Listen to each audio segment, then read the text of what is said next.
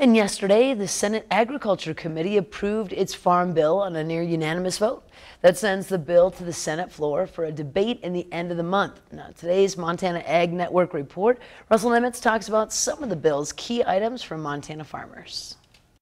Farm Bill is an important program for producers. It provides them some certainty, some predictability going forward. Lola Raska is the Montana Grain Growers Association's Executive Vice President and says one of the most important components of the new Farm Bill for Montana farmers are its safety net programs. Some of the most important programs to our producers are the commodity title, which provides a strong safety net. Crop insurance, very important to our growers. Both of those programs moved forward. Montana Senator Steve Daines is a member of the Senate's Agriculture Committee and worked with organizations like the Montana Grain Growers to make sure the new Farm Bill is good for Montana farmers and ranchers. As Montana's lone voice on the U.S. Senate Ag Committee, I'll be fighting to protect critical programs such as crop insurance as well as the sugar program.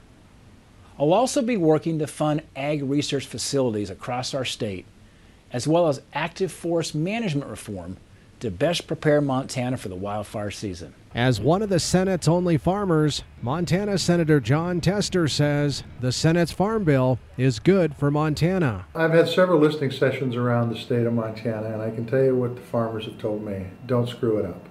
And that's what I was looking for. I was looking for a farm bill, particularly the crop insurance portion, that will continue to work.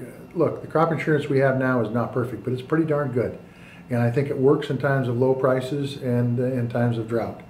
And so I think we've kept that pretty whole. And since 1 out of every 3 bushels of wheat that's raised in Montana is exported, the Montana Grain Growers Association is also pleased that the Senate's Farm Bill contains funding for some very important export promotion programs. We were very pleased to see that there was funding allocated for some of the important market promotion programs that we've been supportive of.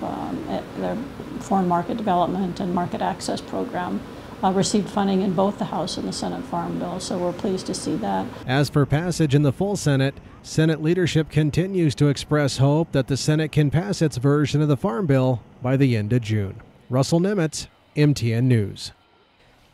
Now, as for the passage of the Farm Bill in the House, there is more uncertainty there. Ongoing disagreements regarding the nutrition title, which includes the Supplemental Nutrition Assistance Program or Food Stamp Program, have blocked passage in the past. More to follow on this. And with that, it is time for a quick break. When we return.